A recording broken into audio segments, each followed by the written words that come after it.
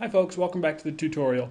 In the last video we left off creating the Gabriel Knight dialogue script, and we left off at step 4 here. That's the first step 4, not the second one. We had just started talking about creating a new property or a new custom property for our characters. And so I was going to use this video to talk about custom properties and what they are and what they can be used for, and what they are not and what they can't be used for. So basically, a custom property is any attribute or value that you want to associate with a character or an object or a room or a hotspot that's not part of the default list of attributes for that object.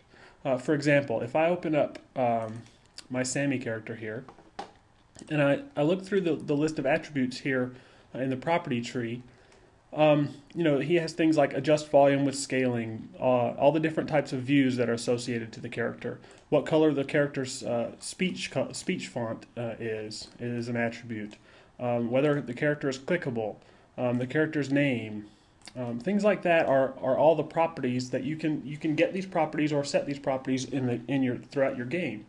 But what if I wanted something like, what if Sammy had a nickname, or what if all my characters had a nickname, for example, that I wanted to keep track of? For some reason, just having the name wasn't good enough. Or let's say that I had I wanted to know each character, each object or something in my game had a specific origin. For example, where are they from?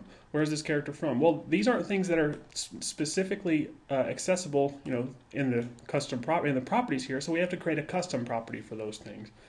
If you click on the property, you'll see an ellipses button, and by default it just says properties, and that just means that there's a collection of properties that you can't really see in this tree. So to be able to see those properties, you just click the ellipses button, and that'll bring up your edit custom properties dialog box. Now by default there are none because I haven't created any yet, but if there were, I would see the list of custom properties here in this window. Well, let's go ahead and create one by clicking edit schema, and this allows me to add a new custom property. I can right click in this empty window here and say add new property. Now let's just say I wanted to have a new property called nickname. Description, the nickname of the character. Now this is the type. You can have up to 3 types. Boolean, which we've talked about before, is a true or a false value. You can have a number, or you can have text. Well, in the case of a nickname, we want text, and the default value is, let's just say no nickname, or let's just say none. That means the default value, if I don't set it, is going to be none for nickname. So I click OK, and now it takes me back to the Edit Property Schema window, and I can see that property listed there. So I'll close that because I've defined the property that I want. Now, remember that I'm in the custom properties of Sammy, so Sammy's nickname is none right now. Well, let's change it to Sam. That's his nickname. So therefore I've set Sammy's nickname to Sam. Now notice if I close this and go into Donatello now, Donatello has a properties window, attribute as well. If I click on his properties attribute, he doesn't have a nickname, so his nickname is none. So I can set his nickname to Donnie or something like that. So now he has a nickname. Now, it's not just characters now that share these properties. If I go to the main hall, for example, select my objects, click on this closed door, I can go down to the properties of that closed door. If I click on the ellipses button, even it has a nickname, if I wanted to assign a nickname to it. So custom properties are not specific to characters or objects or anything else within the game. Anything can have a custom property. And the list of custom properties that you can set are all shared throughout AGS.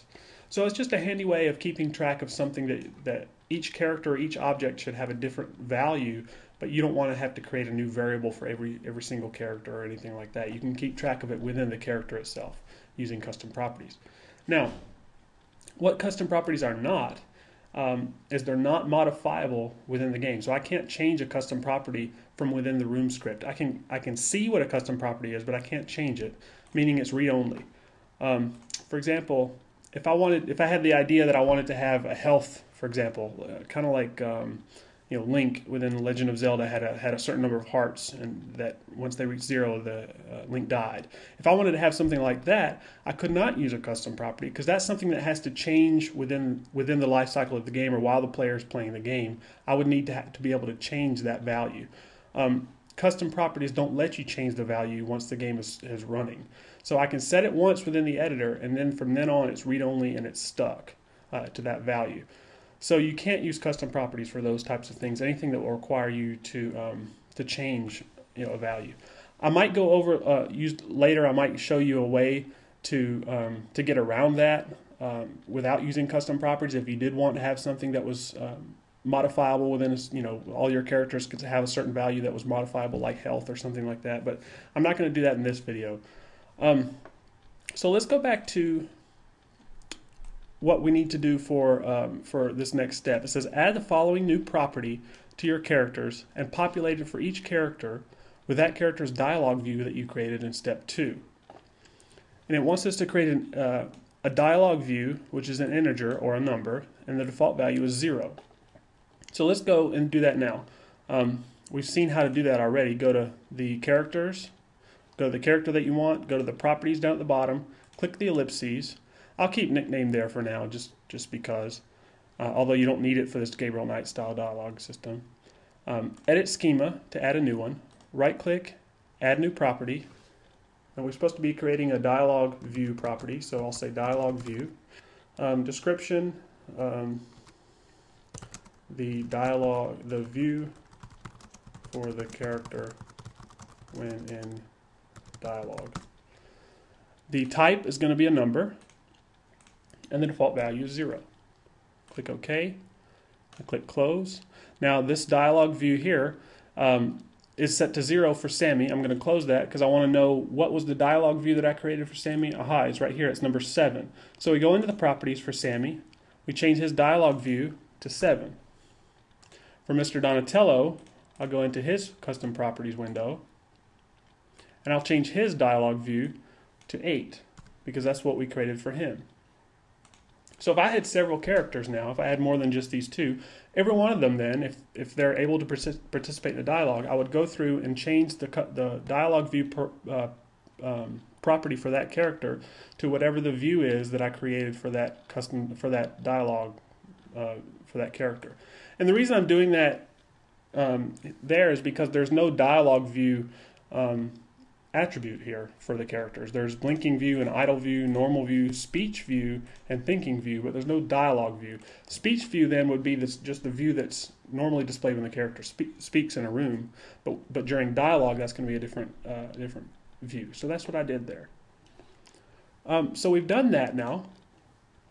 We've done the first step 4, and then we're going to get into the second step, which will be creating global variables. Now we've already seen global variables in one of the dialogues, I guess in the Monkey Island style dialogue system, where we created a dialogue counter global variables. And so for this one we're going to create 2 more. We're going to have a current dialogue, which is an integer, and a C secondary character, which is a character pointer. So what we'll do then, we'll go into global variables. Now I'll show you what these are used for later. Let's go into global variables and go ahead and create those 2. Go into global variables then, like we did before. I still have this dialogue counter that I created earlier. Right click, add new variable. The first one we wanted to add was current dialogue. It's an integer. The default value is 0. Click OK. And then the other one we wanted to create was this C secondary character. I'll copy that. And it's supposed to be a character, or a character pointer. So I right click, I add new variable. I'm going to call it C secondary character.